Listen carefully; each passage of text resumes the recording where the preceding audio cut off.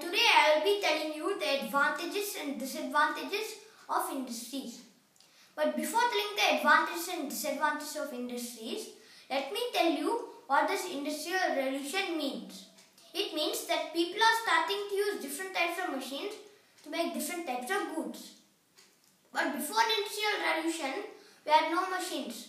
So our only choice was to have manpower things like this. In this, I'll show you how it works. In this part, there's a handle. It leads to here. In this handle, you will turn like this. The threads will combine. Then it will make a cloth. But it used to take a lot of time.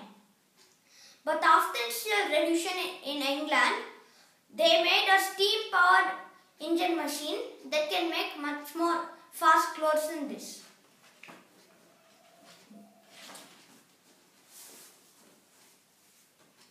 Now let me tell you some of the types of industries.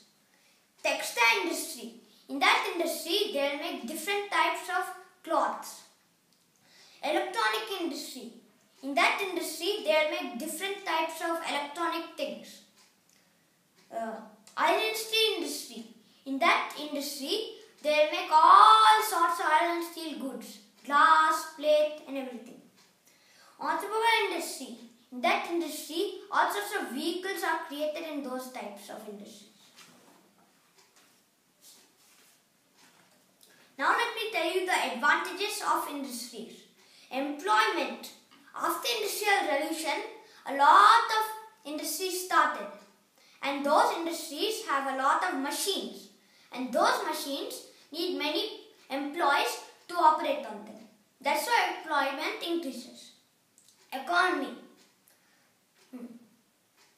Industries have machines, and machines can produce a lot of goods, and the extra productions are exported to other countries.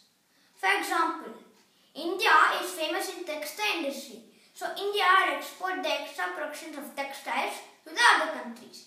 That's why economy increases. Affordable. Before the industrial revolution, it took a lot of time to make different types of goods. So it had to be very expensive because it had a lot of time to work and effort and all that. Machines after the industrial revolution made it easier and did the employees' jobs a little bit, so the employees had to get paid a little bit less. And that's how things become affordable in markets, shops and all that. Fast production. Industries have machines and one machine is around 50 manpower. That's how fast productions are done in industries. Disadvantages of industries. Air pollution. As I've told you, those different types of industries, right?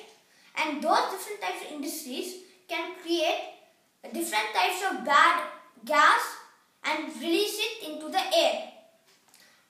And as you can clearly see in this pie diagram, air pollution caused by the industries is 52%, which is much more higher than the other sectors.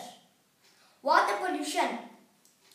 In every industry, in the process or after the process, the wastage of the industry goes into a pipe attached to the industry into the water. And sometimes people will drink water, swim in water. Even this fish swam in water and got polluted inside.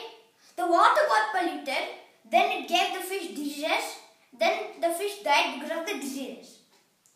Sound pollution. Sometimes in industries, machines can make different types of loud sounds. Sometimes, but not many times. They can make different types of loud sounds that can damage our ears very badly.